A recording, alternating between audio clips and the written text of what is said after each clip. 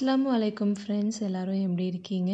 இன்னைக்கு வந்து ரொம்பவே டேஸ்டியான ஒரு பன்னீர் மசாலா ரெசிபி பார்க்கலாம். இந்த கிரேவி வந்து ஒரு 20 நிமிஷத்துக்குள்ளே செஞ்சிடலாம். ஒரு கடாயை நல்லா ஹீட் பண்ணிக்கோங்க. எண்ணெய் விட்டுக்கோங்க. 1 டீஸ்பூன் ஜீரகம் ஆட் பண்ணிக்கோங்க. ஒரு குட்டி பீஸ் பட்டை, 2 ஏலக்காய், 4 கிராம்பு ஆட் பண்ணிக்கோங்க. 10லேருந்து 15 சின்ன வெங்காயம் ஆட் பண்ணிக்கோங்க. 4-5 பூண்டு ஆட் பண்ணிக்கோங்க. இஞ்சி 2-3 துண்டு ஆட் பண்ணிக்கோங்க. 4லேருந்து 5 காஷ்மீரி ரெட் சில்லி ஆட் பண்ணிக்கோங்க. ஒரே ஒரு பச்சை மிளகாவையும் ஆட் பண்ணி ஒரு மிக்ஸ் பண்ணி விட்டுருங்க. கசூரி மேத்தி 1/2 டீஸ்பூன் ஆட் பண்ணிக்கோங்க.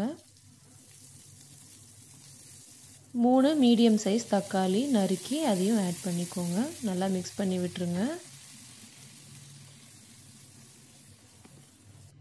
5 பாதாம், 6லேருந்து 7 முந்திரி பருப்பு ஆட் பண்ணிக்கோங்க. நல்லா மிக்ஸ் பண்ணி விட்டுருங்க.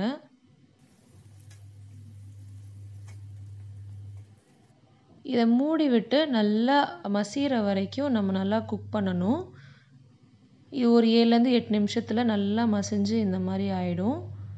நல்லா மிக்ஸ் பண்ணி விட்டுருங்க. கொஞ்சம் ஆற வச்சு நல்லா பேஸ்ட்டாக அரைச்சி எடுத்துருங்க.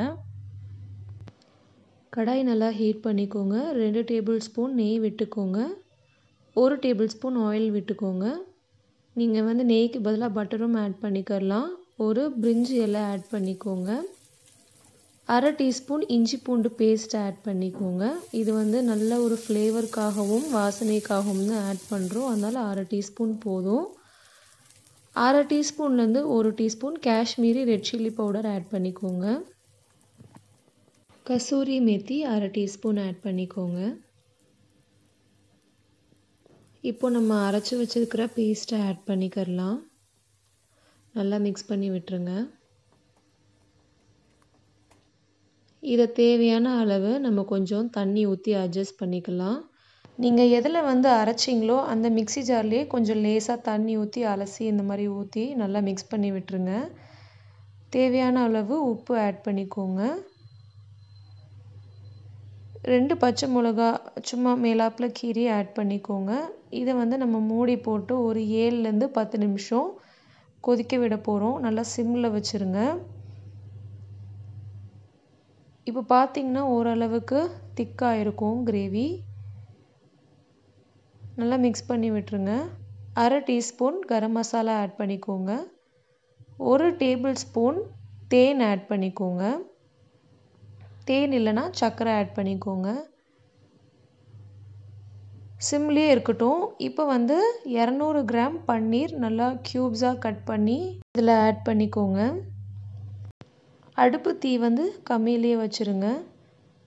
இந்த ரெசிபி வந்து மோரோர்லெஸ் பன்னீர் பட்டர் மசாலா ரெசிபி தான். பட் நான் இதில் வந்து பட்டர் ஆட் பண்ணல, நெய் ஆட் பண்ணியிருக்கேன். ஸோ நீங்கள் பட்டர் ஆட் பண்ணிங்கன்னா இது வந்து பன்னீர் பட்டர் மசாலா ரெசிபி தான். லேசாக மிக்ஸ் பண்ணி விட்டுருங்க. ரொம்ப ஹார்டாக மிக்ஸ் பண்ண வேணாம். இது வந்து 2லேருந்து 3 நிமிஷம் அப்படியே சிம்மில் விட்டுருங்க. உங்களுக்கு விருப்பப்பட்டால் நீங்கள் பன்னீரை ஃப்ரை பண்ணி கூட ஆட் பண்ணிக்கலாம். அவ்வளோதான், நம்ம சூப்பரான டேஸ்டியான பன்னீர் மசாலா ரெசிபி ரெடி ஆகிடுச்சு. கண்டிப்பாக இந்த ரெசிபி உங்கள் வீட்டில் ட்ரை பண்ணி பாருங்கள். என்னோடய குக்கிங் உங்களுக்கு பிடிச்சிருந்ததுன்னா லைக் பண்ணுங்கள், ஷேர் பண்ணுங்கள், சப்ஸ்கிரைப் பண்ணுங்கள். தேங்க்ஸ் ஃபார் வாட்சிங்.